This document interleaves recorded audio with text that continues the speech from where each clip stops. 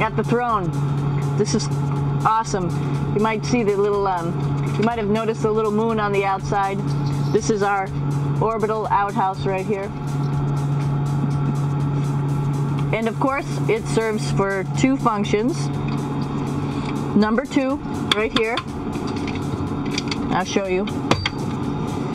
But you see it's pretty small, so you have to have pretty good aim, and you'll be ready to make sure things get let go the right direction. And it smells a little bit, so I'm closing it up. And that's of course for number 2.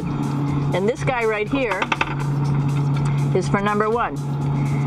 So they're sort of two slightly separate functions, but you can do a little, essentially both, by hanging on right here and doing number 1 and number 2.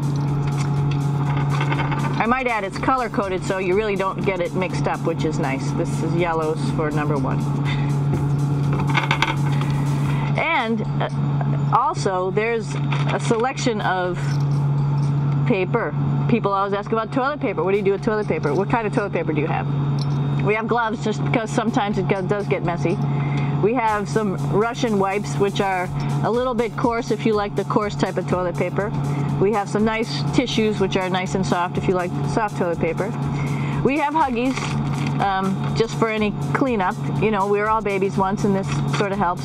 And then if things get really out of control, we have disinfectant wipes, just to make sure we clean up here. Because, you know, just like the water I showed you, the number 1 stuff can sort of go all over the place if you don't aim correctly. And did I mention both of these have a little bit of suction, so they should keep things going in the right direction. But like I said, sometimes things get a little out of control if you are out of control yourself flying around. So we have lots of protective stuff. And of course, you do have your privacy. There's a little door.